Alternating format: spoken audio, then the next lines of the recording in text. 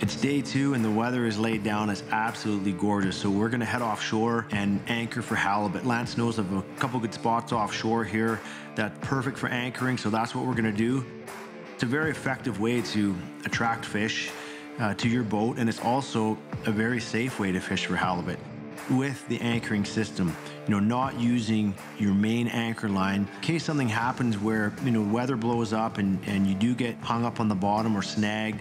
With the anchoring system, it's just a quick release, one pull, and your boat is free from the anchor and there's no issues at all. So that's what we're gonna do. We're gonna head offshore, use the anchor, and we're gonna wait patiently for a fish to bite. Mo, what you got there, Mo? Well, the trick is when you're halibut fishing on a nice day, is you gotta eat, and that will entice the fish to eat. So let's do up a little barbecue here. Sounds fantastic. You know, like when you're in the mix with boats and you got a guy out there with his barbecue and he's cooking something and you're downwind of that guy. I might know a guy. There we go. We're in 7 to 10 minutes and we are eating. Oh yeah. Well, I got a question for you, Mo. Yes. Since we've been up since 5 a.m., is a 9 a.m. smoky considered breakfast or is it considered lunch? Deep thoughts, buddy. Yeah, deep thoughts. That's a good question. It's almost like an in-between brunch? Can we call it brunch? Lunch and dinner, like a dinner. Dinner, nice. Hey? Yeah. Yeah. Yeah, brunch works. Well, I figure maybe if the bite's on in the boat, maybe the bite will be on under the boat. Yes, that usually is the way it works. How is it, bud? Is it warm? It's fantastic. The bite's on in the boat. The bite is on in the boat. Oh. Oh. Not bad, eh? Fresh Vancouver Island blacktail. That's right. Jalapeno cheddar. Wow. Tasty.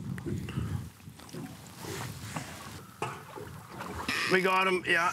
Didn't take too long. We actually just had to slide over a little bit. Slid over a little bit, but you know, that's the thing. When you put in some time and the things aren't happening, don't be afraid to pick up and move. And we did that here. We got it right over there. Looks like a good one. And we got him. I'm guessing at least a 40-pounder here. It feels pretty good. He had a great take. Awesome. They're such a strong fish, these things, you know? It's sure nice on these Shimano rods. Well, look at the action. You can see the action on it. Rod's bent right over. Yeah. The bite was actually, you know, very pronounced. Real good take. And these are the Travala jigging rods. 30 to 80 pound. You can get them heavier, but I enjoy them. I mean, they got a lot of backbone, but look at that rod. Yeah, that's it's a good fish. This is going to be a good one. It's a good fish. Like, it's an over, isn't it? It's gonna be close. Sometimes when you're halie fishing, you gotta put in a bit of time. Sometimes it happens right away, like we moved to this spot and it was bang on, like right away. But we did spend a couple hours just, you know, not far from here, and we missed one.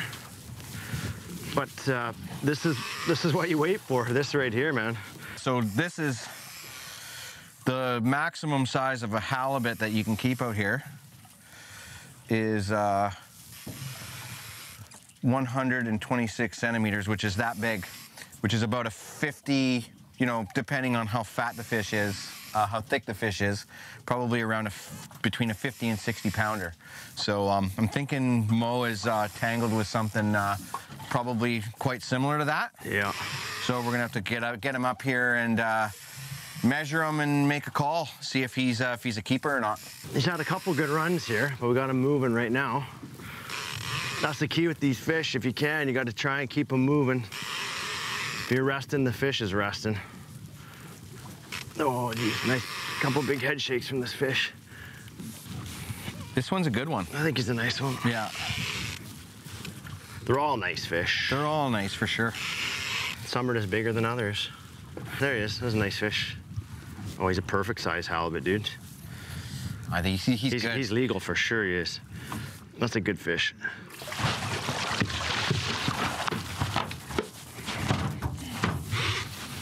Woo! What a fish, dude. Oh, man, like 120 125 3/4 or something. Gets no closer than that. I mean, he's bang on. I would say this fish is probably close to 55 pounds, something like that.